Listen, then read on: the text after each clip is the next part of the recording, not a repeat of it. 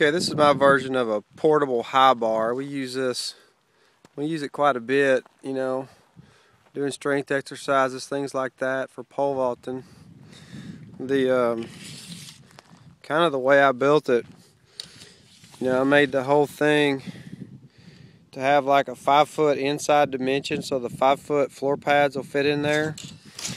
I think the total length of the base, you know, as we do that, I think the total length of the base, you know, is about 18 feet. Now it's actually, you know, it's actually 4 pieces. One piece, of course, is the bar. And what I did was I took like an 1.25" tube, pretty heavy wall tube so it won't bend. And I put it on like a 2-inch, that kind of red Mexico tubing, and made kind of a sleeve. So what we can do, we can slide it up and down at any height. The uprights, you know, they go about 8 foot tall. I used a heavy wall tubing there that's like 1.75 inches. And this is actually that 1.75 inches. This is actually the 1.75 inches, the two 4-foot gussets.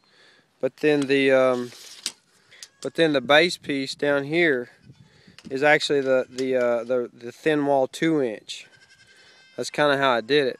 Now so I made the two side pieces that you see with the gussets are the same exact thing, right? The base, you know, along the bottom, it's about 8 foot there, and it's 8 foot tall, and then you got a 4-foot gusset.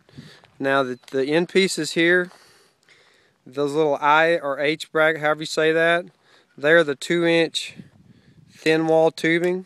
Okay, and I can just kind of join them right here, no big deal. Welded a piece of that 1.75 inches inside there, so it actually slides inside right here. So if I want to take this thing apart, I've got these things bolted, you know, right here. I can pull that bolt out. This piece will slide that way.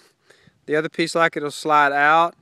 We slide our bar off the top, and it just folds down into 4 different pieces. You know, it's really, really simple. And so if you don't want it up all the time, you can take it down. It's pretty sturdy, that length. You know, I don't think I would make it any more, you know, not as long. You know, I don't think I would take anything off of it, because when a kid starts swinging on there, you want all the stability you can. But, you know, it probably didn't take me, you know, maybe 2 or 3 hours, maybe, after I figured out how I wanted to do it, to build it. Anyway, good luck.